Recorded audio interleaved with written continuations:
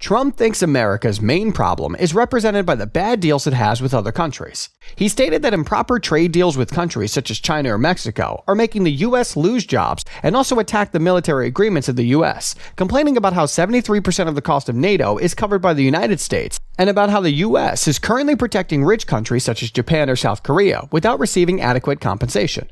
He intends to cut taxes by, for example, reducing the corporate tax rate from 35% to 15%.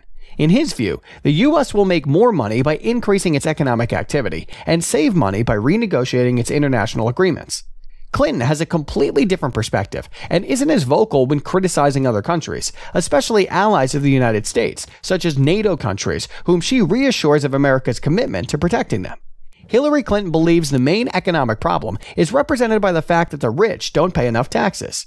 She intends to raise more money by increasing taxes for the wealthiest Americans, as well as closing corporate loopholes, and wants to use those funds for policies such as increasing the minimum wage or paid family leave.